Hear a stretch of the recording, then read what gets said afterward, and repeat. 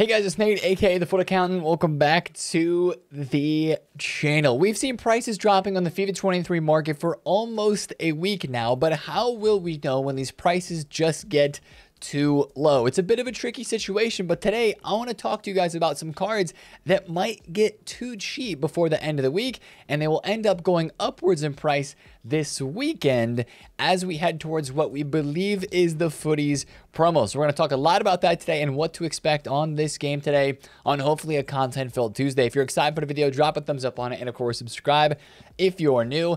Let's look back to yesterday. Of course, with the content that we had, it wasn't that amazing. We're actually a little bit underwhelmed with the SBC content that we had. Now, we did have the 82 plus player picks return, which is very, very nice. And man, I opened a few yesterday and they were not good, but I'm going to be doing these during the week to at least give myself a chance at packing shapeshifter cards, because let's be honest guys, this is the last week of FIFA where we're going to have an insane promo team in packs that is not re-release cards or cards from older promos. It is new cards that have just been introduced to the game, unless we have Summer Heat or one other promo coming later on this year. As of right now, these are the best cards in the game with footies approaching. So I'm going to do some player picks this week, and I will say I do have a little bit of a tip for you guys. If you're trying to craft the Kamavinga objective, I would make sure to tell you guys to do the silver shifting upgrade. I think this is falling a lot under the radar. You can do it 10 times a day for your 11 gold players pack. If you've got bronzes in your club, you can put them into the prime bronze upgrade to get rare silvers, and then of course you can turn those rare silvers into this you turn the rare silvers into the shapeshifters crafting upgrade after you do the silver shifting upgrade. So you go prime bronze upgrade into the silver and then into the shapeshifters crafting upgrade. That's kind of something you can do, and you can get bronze cards through BPM. So it's like, Nate, why would I do BPM in July? But it's actually a really fun way to kind of grind the menus right now and get that Kamavinga done pretty easily. So make sure you're doing that. Now also yesterday, 85 times 7.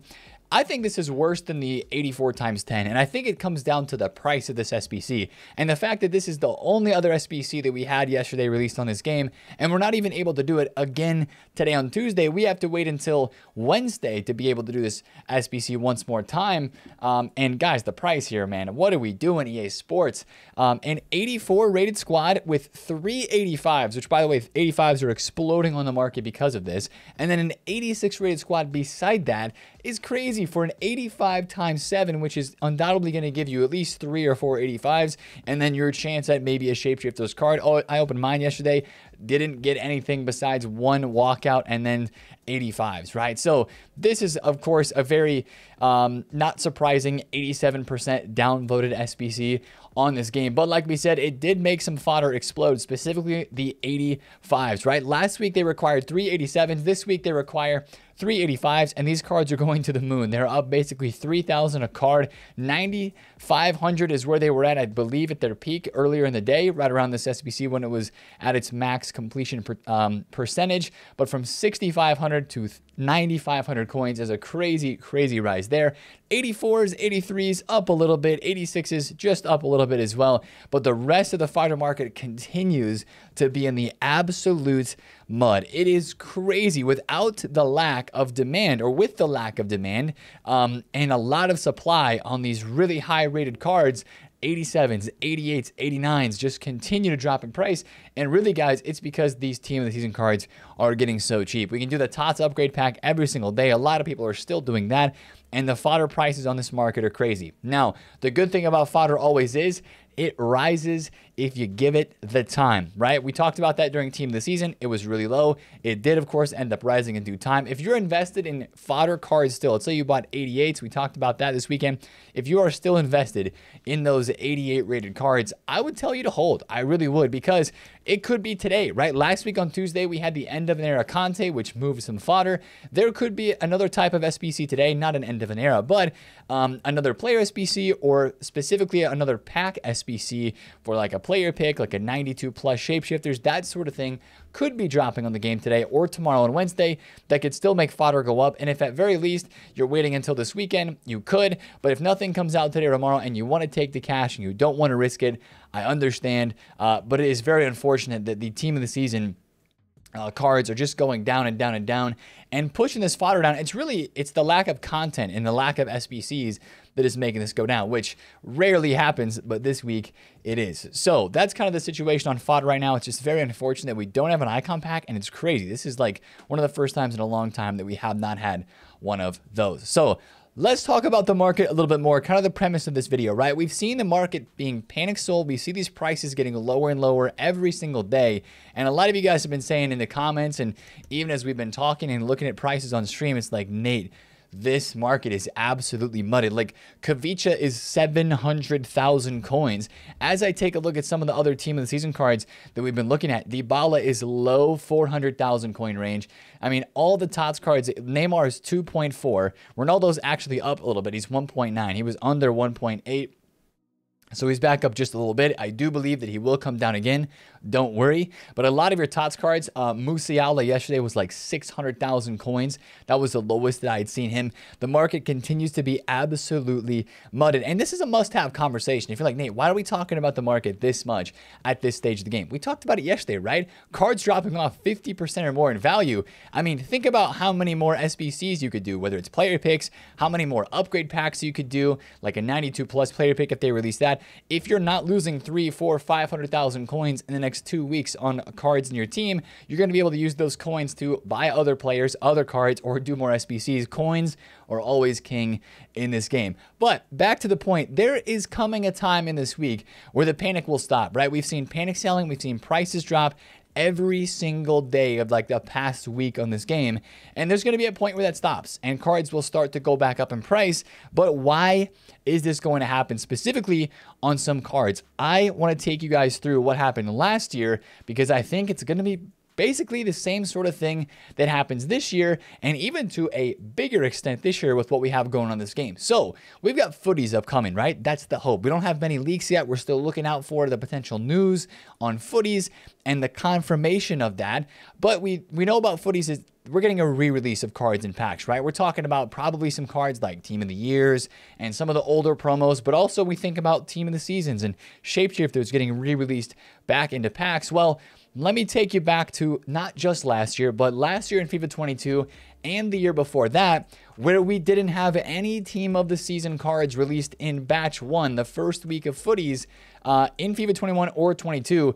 It was all Team of the Year, and some of those, basically every single promo before Team of the Season was represented by promo cards in packs in Batch 1, and same thing in FIFA 21, right? You had Team of the Years, Headliners, Road to the Finals. That year we had Foot Birthday, we had Foot Freeze, we had the What If promo, right, with that Conte card. Last year we had Fantasy cards, Headliners, Future Stars, Team of the Years, even some informs in there. Team of the group stage, the Adidas Joao Felix was even re-released in packs. But if you go down this list of players that were all re-released in packs, there was not a single Team of the Season card. And last year, what happened on this first week of footies is everybody was panic selling, just like this year. Everybody is panic selling Team of the Season cards. All of these prices are dropping like crazy. But then some of them actually ended up rising because those cards were not re-released in packs, and the cards that were released in packs, it's like, okay, this set of players in packs is not that amazing for what we expected when we think of a best of re-release,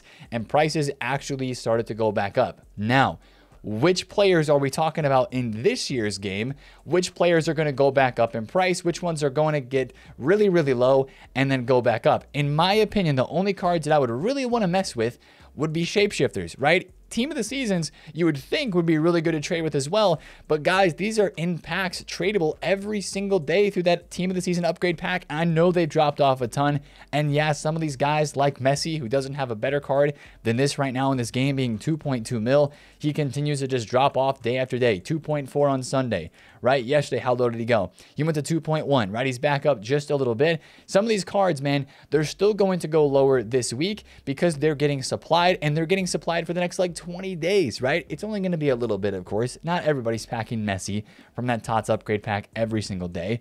But that's the thing right now with these cards. Like Musiala was 600K. He's now 660. So there's fluctuation But these guys are still getting supplied, and there's still panic selling to come. So I would focus on, when you're thinking about cards to watch this week, if you're purely trying to buy somebody for your team, I would focus on the top tier of team of the season cards and shapeshifters, guys. I made crazy coins last year on the first day of footies on shapeshifters that were panic sold. And guys, I will say this again, there's going to be more panic selling this week. Once we see footies confirmed on a loading screen, footies tweeted out and confirmed as a leak, that's going to create another wave of panic. And I do believe you're going to see card prices, especially on some shapeshifters, drop a bit lower as we get towards this Friday, if it actually is footies. And then you'll be looking at opportunities to buy. Right now on a Tuesday, yeah, we've seen a lot of panic, but most of the panic has been on team of the season cards, right? And again, there's two levels of panic here, the selling and also the tradable supply that is supplying these cards in packs. So those are a bit tricky, but that's kind of the thing I want you guys to understand is if there's cards that you want for your team. Now, I'm not telling you right now that these guys are going to go crazy prices. I know, Harry Maguire is a very, very popular card on this game. Do I believe Harry Maguire is going to go crazy, crazy high, like to, triple, quadrupling his price? Not that much, right? But some of these shapeshifter cards, maybe it's like a very rare card. Last year, remember, shapeshifters Rashford went up like 300K on the footies Friday because he was a very rare card that a lot of people wanted to use, big name player. And he linked with some of the cards that we had just gotten. We had that Luis Diaz premium footies card. There was a lot of Premier League links that were very hyped around that time. Maybe you look at a guy like Mahrez or Frankowski or Anthony Martial or some of those middle to high tier cards like even Manuel Neuer or Zaha, right? Very popular cards that are in the Shapeshifters promo team. Put those on your radar. Or if you're looking to buy a card for your team, watch the panic selling on these types of cards this week, because also these are the most meta cards and the best stats for cards in this game right now. And that's why it always is an L, or it kind of seems like an L every year when EA releases this batch 1 of footies and it doesn't have any shapeshifters, team of the season cards inside of it. Now it will have some team of the years, which if a team of the year Messi, who's 98 rated, is back in packs, right? Messi this year is 98 rated as well for his team of the year. If this team of the year comes back in packs, is it going to hurt the price of the team of the season? Yeah, probably, because they're about the exact same card. But for other cards that don't have that same scenario where they have two of the same cards at a very high rating, so just for basically all the cards that are in team of the year, but the cards that are not that scenario are probably going to have a little bit of a bounce back if it's rare, if it's popular, and if it is meta. So I don't want to belabor the point there, but I don't think it's buy time yet. I think that some of the prices that have rebounded slightly, it's just because you have fluctuations in panic selling. You see this all the time during market crashes. If you've never witnessed too many market crashes before, this is really common, right? Cristiano was 1.95. He was 1.8 mil, 1.78 I think I saw was around his lowest earlier today. Neymar, I believe, was under 2.2, or sorry, he was under 2.3. I think he was like 2.29, or like that was near his lowest. Right now he's 2.45, so he's up a little bit, right? He's going to continue to get packed. He's going to drop a bit lower before we get to Friday, so I would not panic yet. Friday is also going to be a big day to make coins. So not to belabor the point even more, but that's kind of what I am envisioning for this market, and that's something that I really wanted to inform you guys about as we head on out through this week and get closer to a Footies Friday, of just where to put your expectations for what cards are going to be in packs and how that's going to impact the market. So with all that being there, let's talk about today on Tuesday, because will we actually get some leaks about footies? Will we get some news about footies this year? Well, kind of funny you may wonder that, because it was on this exact Tuesday 1 year ago where we actually learned that we had the first tweet of footies. Now, you may see this tweet and remember, this was kind of like a false start, false alarm last year. Sheriff tweeted out footies, and then we actually still had a Shapeshifters Team 4. But for a promo as big as footies, I would not be surprised if the hype is starting to be built for that even earlier than normal, right? We think about loading screens on Wednesdays. We think about loading screens on Thursdays. They've happened on Tuesdays in the past. So at some time between today, tomorrow, and Thursday, there's probably going to be a loading screen for the next promo. We do think that it's going to be footies, but watch out for the leaks on Twitter as well, because those guys are going to probably have the information first before a loading screen. So I would watch out very, very close for that. And maybe some leaks about what content we could be having today as well. I know we had the end of an era content last week. Still, EA needs to give us an end of an era slot time. We would all absolutely love that. But we've had some pretty close leaks recently, like the Kamavinga was leaked the same day that he was released. And you think about some of these shapeshifter SBCs, like Trent Alexander-Arnold wasn't even leaked as an SBC player, and he got an SBC on Friday. There could very well be an SBC player today. Tuesdays are commonly days where that does happen, so I would watch out for that. And also, the hero player pick goes away today, and I have a hope that this SBC is going away today because something better is going to be coming in and replacing it. Maybe it's an icon pack. Maybe it's that 90 plus Brazil, French, and Dutch icon pack that we've been talking about every single day that we all really, really want. Or it's something even better. Maybe like a 92 plus shapeshifters, something along those lines. That's why I still have a little bit of hope for some type of nice SBC today on this game, because this SBC is expiring. Of course, you got the refreshes of just about everything. The TOTS or TOTS moment upgrade, your daily login, all that good stuff. The 86 plus player pick refreshes today as well. So actually, was it the year in review player pick that came out this last Tuesday as well? It was either Monday or Tuesday for that SBC, I think, if I remember correctly. So, you know, there's potential for SBC content today, but it does seem, oh, the 81 plus tradable team of the week refreshes today. Okay, interesting. Today might be an interesting day of content. It really could be. Now, we'll have to watch out for that, of course. I'm doing player picks to stock up on fodder because you're going to need some fodder to do all those SBCs, and at least want to give myself a chance at packing shapeshifters while I'm doing that. I'd also like to point out the store. There are still some other store packs that could be dropped. I feel like EA might be saving some of those crazy store packs that we saw earlier on with the pack code that was like containing 3 or 4 players, and they were all like from Trophy Titans or Team of the Season. What was that pack again? Yeah, contains 3 players from TOTS Moments or Trophy Titans. I don't know if they would drop a random pack like this on a Tuesday. I could see them refreshing maybe like the 400 or 500k packs, or specifically the 500k pack in the store. So watch out for that. And other than that, guys, we'll have to see. It hinges upon what SBC content we get today to make this game at least somewhat fun today. Keep grinding the cup. Keep grinding those Kamavinga objectives. There's a lot to do, technically, if you think about it. If you're doing Kamavinga, the daily login, the Shapeshifters Cup games for the good packs, objective players, getting XP if you're still grinding that like I am. There is plenty to do on this game, but also it is July. So EA, I hope you spice it up today. Give us something nice.